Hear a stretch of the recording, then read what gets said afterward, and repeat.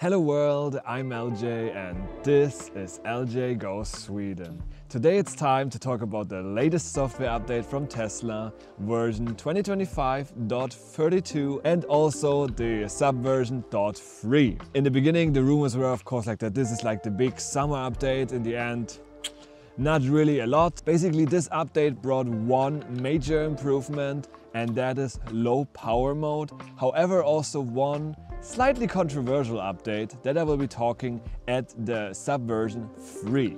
But let's talk about this low power mode first. Tesla has created a one switch that rules them all, where you can disable all the energy consuming features that might increase your energy consumption. So may it be like the USB ports, may it be Sentry mode, may it be a battery like precondition or features that run like the AC. Things like these you can now all turn off one click, not only in the car but also in the phone app.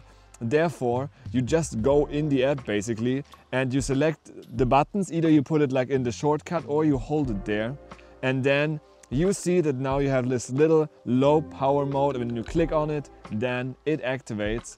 In my opinion, a really good feature. However, I have one question. Is there a difference between deactivating all the features that Tesla officially says it disables? I'm gonna try this out in winter when we have like really low temperatures. I notice a drain in battery consumption when my car is parked. And what I'm going to do then is, for sure, I'm gonna just measure the loss of percentage over 1 week, just normal as always. And then the week after I'm going to enable low power mode and see if it makes a difference. Because if there is a difference, that is, in my opinion, a really good information for everyone, that even though Tesla says that it's only disabling these things, maybe there's still something going on in the background. I'm really curious. And of course I have this version already on my car, so we're gonna switch to the inside to just see how it looks in the software. Low power mode, therefore we have to go to charging in the settings, scroll down, and there you have it, new low power mode, disables energy consuming features when you're not in the vehicle. And there you see the list. And that is the important list. Is there more than that what Tesla actually announces? Basically the usual stuff that always gets like deactivated when you're below 20, for example camp mode. And while charging with low power mode, Sentry mode is available, and also accessory, and also keep climate. Yeah, okay, makes sense. See how your vehicle uses energy while parked in the energy app. And then you get probably linked to this. Okay, enable low power mode to conserve energy. Ooh, that is actually nice. So it really like links you. So I like the linking here. And if we activate it, your vehicle continues to use energy. In cold weather, available energy may drop more quickly. And then it turns on. And if we now turn on the keep accessory power, we get a pop-up. Okay, or like we get a message. Accessory power is unavailable in low power mode. So even if it's on, it is deactivated because of the low power mode.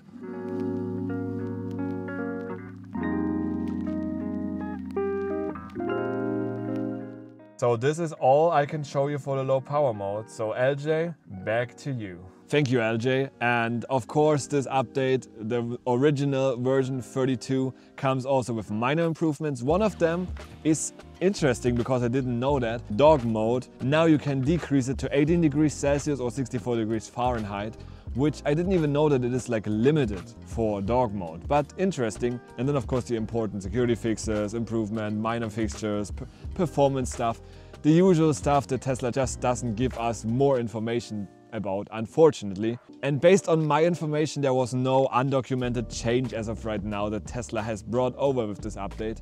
Maybe still stuff is going to be discovered, but as of right now, no information on that.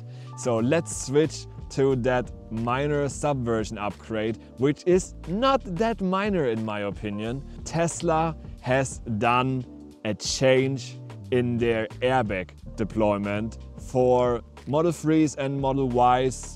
It's still unclear like which version or stuff. I think it's also now hardware 3 vehicles, not only based on hardware 4 or AI4, how Tesla calls it nowadays. We have to see if it's going to be available for all cars. And the thing that I'm talking about is the frontal airbag system enhancement. That's how Tesla tells it. And I have to say, The idea, what they are trying to do is great. The idea is basically to improve the safety of a person in an accident by going away, by stepping towards a proactive approach of safety and of airbag deployment. And of course, there is like no easy way for like the system to know preactively if there's a collision besides relying on the cameras. And that is the big thing where I actually have to say, I am not sure if I want this as of right now.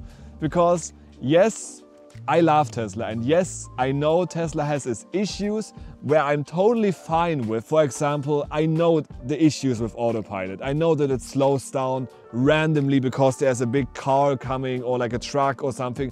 And usually I can predict myself when this is going to happen. So I'm basically manually like accelerating so that I can like push through that braking, that phantom braking, which of course a lot of people probably would complain like, why are you doing this? It's like dangerous. And I fully agree, it is dangerous, but I just love still using the autopilot. I could of course drive myself, then I don't have this issue.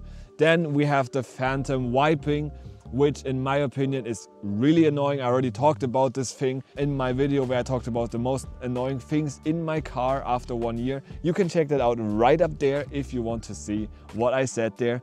But yeah, the auto wipers, especially, you know, like the sun is kind of low, the car is just wiping. Why? Like I really am annoyed by this because it causes scratches to the windshield.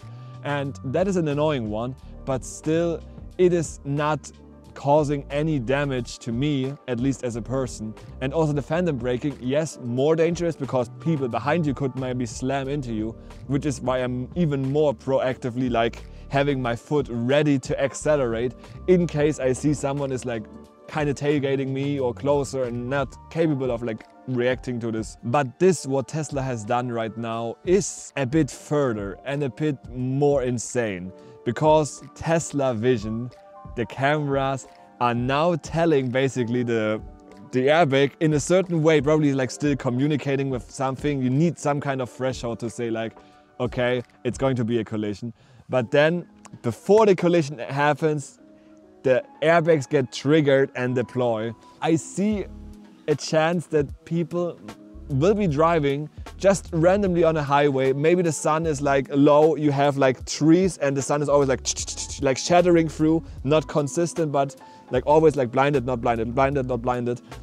And the car just thinks like you're close to collide to something and the airbag deploys. Or other scenario, you're driving like through a city, for example in Europe, and cars are parked to the right and the left of the road. You're just on the normal road, you're driving and you know that you will just go in the middle of the road to not crash into the cars. But the car, at least for me, I noticed, sometimes just tells me like, hey, you're about to crash in this car because you're still going like, I don't know, 50 kilometers per hour straight before you do the little swerve.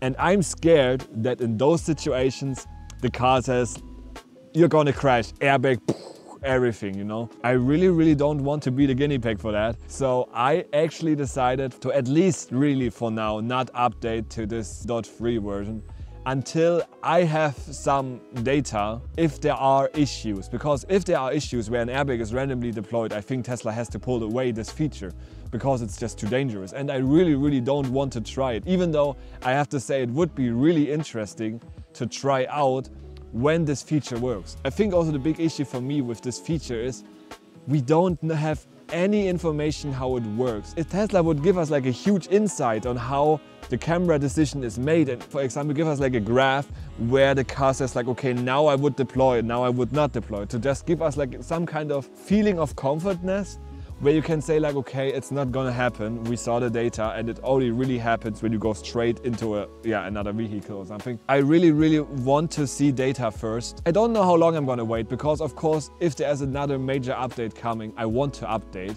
I want to get cool features if there are cool ones coming. But the last Tesla features unfortunately feel like the cool stuff is missing in a certain way. Like, yeah, the Rave Cave also got an improvement here that remembers your settings. So if it was enabled, it will automatically like turn on the Rave Cave when you're parked. I still feel like that there are software updates that could make the car better. Like I already said, with the ambient lighting, you can make cool features with the navigation, add stuff like this blinking and warning to not go to the left or the right by turning like certain parts of the LED red or things like these. Also something I want is the ability for me to just stand in front of my frunk and the frunk also pops open, like for the Tesla Model S and X. I think that happens, but on the 3 and Y it only works for the trunk, not for the frunk.